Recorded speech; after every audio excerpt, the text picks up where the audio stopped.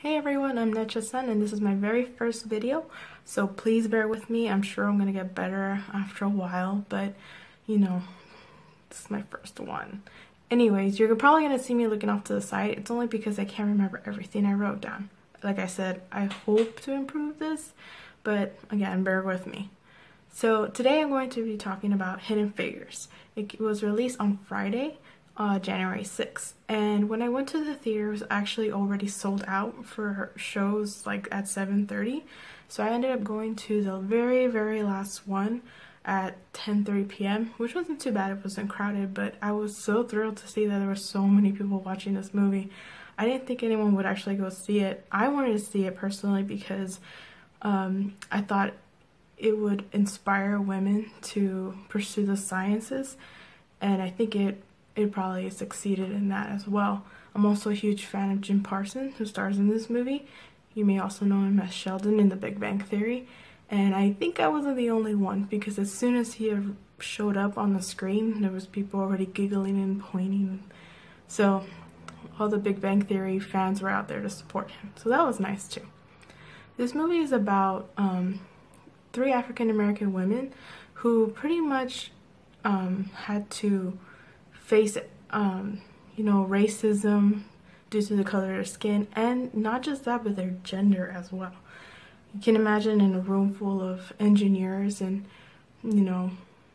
people who are in charge of NASA were mostly male dominated, so it didn't help that they were not only female but also African American. So it was tough to watch, to see all the racism back then, but it gets better because you see that they start to notice that people are like, okay, we have a goal. It doesn't matter what color you are, it doesn't matter what gender you are, we need to get this done. So it was a nice movie. It's also based on the true story of Katherine Johnson. She's played by Taraji Henson, and I thought she did a really good job. And it's actually really true, everything that they show in the movie. She was very young when she went to high school. I believe she was 6 years old or something like that. Well, anyway, she was really young when she went to high school.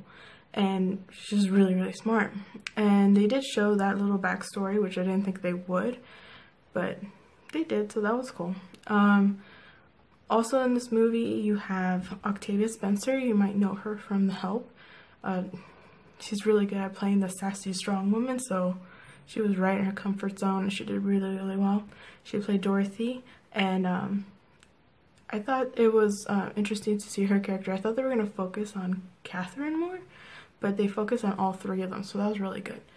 I wish they would have shown that more in the trailer. In the trailer, you kind of just see Catherine, and you think it's only about her, but it's actually about all three of them.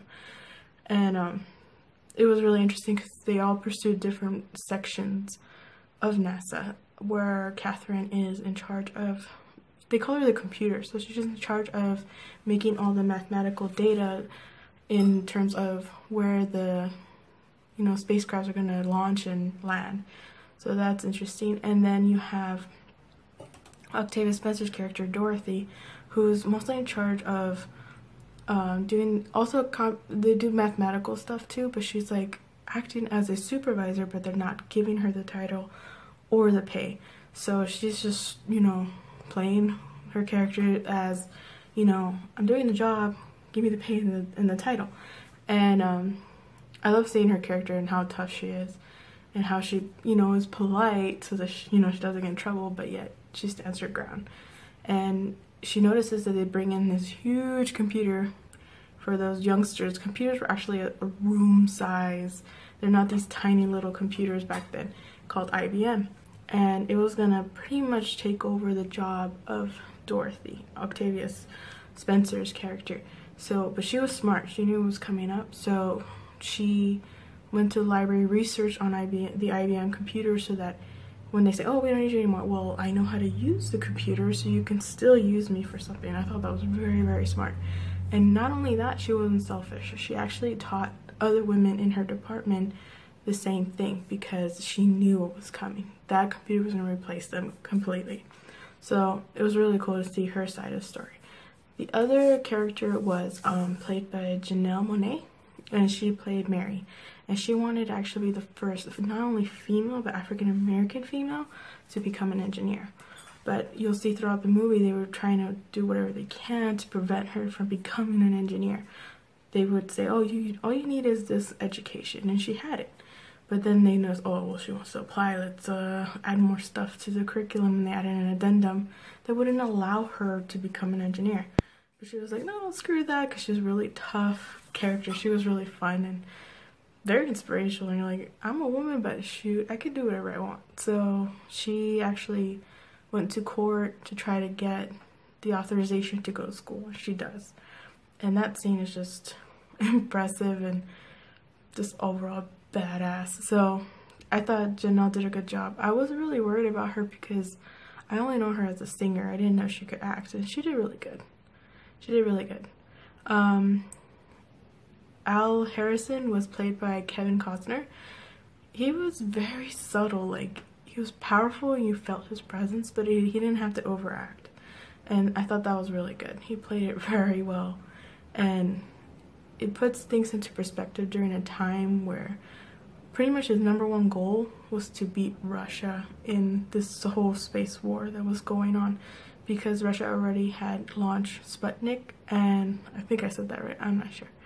And they also released the first man to orbit Earth. So we were already falling behind. So, you know, the president was putting pressure on Kevin Costner's character to make sure that we also get our men out there in orbit and quite possibly be the first to land on the moon. So the pressure was on. But even though he had not the manpower, but the brilliant people in his staff to do it, the problem was that #1, they were either female or African American. And in this case, Katherine Johnson was like one of the best mathematicians there, so she wasn't always given full access to information, so she couldn't do her job properly. And things kept changing, so she had to keep starting over. And you also see scenes where, you know, they were still segregated, where they had to go to their own restrooms, and they had their own colored coffee section, and it was hard to watch. But when she stands up for herself, you feel really good about it, or you're cheering her on because she didn't do anything. I don't know why you'd feel good about it, but it was impactful. And again, Jim Parsons also in here as Paul, and he plays one of the people in the same team as Catherine, but he's still, you know, racist and sexist. I thought that was the biggest thing. It was more sexist than anything else. And, you know, you can't help but see him as Sheldon. And it still works because Sheldon's a bit of a jerk and a know-it-all, and that's how he is here. But he did a good job at making you hate him in the beginning of the movie, because later on he changes, so that's cool. And this movie was actually directed by Theodore Melfi. He also directed St. Vincent. Now, before watching this movie, I decided to watch St. Vincent because I've never seen Theodore's work. And I was looking forward to this movie even more after it, because he tends to be, to take risks in terms of cinematography. Most directors just like to take tight, close shots and then really depend on the dialogue, and it gets kind of boring, and he makes you feel stupid when they try to lay it down for you, like, this character is sad because say this line so people know you're sad. I'm sad, you know, and it's stupid. But he's not like that. He tended to make sure to depend on the actors, like their subtleties, and I'm pretty sure most of it was probably ad-libbed, but he depended on their acting and focused on their acting. So he wasn't like laid out in front of you. You just picked up on subtle things, and I really like that. I think the only thing, if I were really to nitpick, is that he tended to use a lot of the blur effects. Like when, say, he would blur my background and focus on me and then switch, and at times it was a little too much. But other than that, I think his choices of angles and where to position the characters was really, really good. So kudos to him. I was worried about the dialogue because the writer was Allison Schroeder, and she's known more for, you know, comical stuff. So I was like, okay, we'll see, because I kind of want this to be serious for the most part. Like, and it wasn't too bad. It was to the point, and there were some fun little smart jokes in there, so I liked that very much. She did a good job. Like I said, I really hope that this movie would inspire more women to pursue the science, because right now it seems like we are getting better, obviously, but it'd be nice to have more women in higher fields or more male-dominated careers. So, and we do need to advance more, so why not have women in there? I would think it'd be really cool if we did.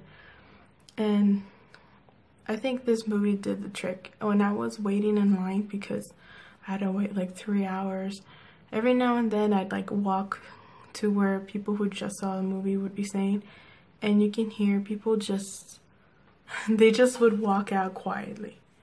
Like one man I just saw, and he was just like, oh, that movie, that movie. And I'm like, was that a good thing or a bad thing?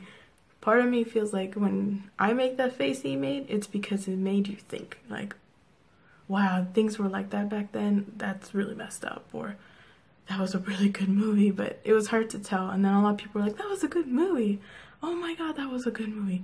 Wow. And then some people were actually happy with the movie, so I'm glad. And when I saw it, I had the same reaction. I thought, I was really mad in the parts where they were very racist and sexist, and I of course you're supposed to feel that way, but it makes you feel like we gotta make sure this never happens again, because that was just ignorant and dumb, and we should never do that. We're all just one race, the human race, so we should just make sure we stay together. And I think that this movie came out at a good time, since the election, it seems like everybody's kind of split, but this movie came out at a good time. We can all be together. We can all succeed and advance if we work together. So I thought that was a really good message. It was a really good movie. It was funny, and it didn't feel like it dragged. I think it just was very smoothly and very well done. I really hope that it gets nominated for an Oscar, because I thought even the cast did an amazing job. Everything they said and did was subtle and not over the top. So I really hope that it continues to do well. And I hope that if you haven't seen it, you should really go see it. It's maybe not for kids, obviously, but definitely for adults, you should go see it. And if you're into fashion, I thought the costumes were really, really nice. I wanted some of those dresses. I don't even wear dresses, so it was really good. And if I had to rate it from 1 to 10, 10 being the best, I would say it was a 8 out of 10. I haven't given a movie an 8 out of 10 in a long time. You can ask anyone that knows me. I'm very picky when it comes to my movies, but this was a really, really good movie. Definitely go see it. I recommend it. I wouldn't wait for it to come out on Blu-ray. Go see it in theaters. It's worth the money. And then when it comes out, buy it also. And definitely, if you do have, you know, sisters or daughters, take them to go see it. You never know. They could be the next physicist or engineer, and that would be really awesome. So thanks for watching my first video. I promise I'll get better at this. Thanks. Bye.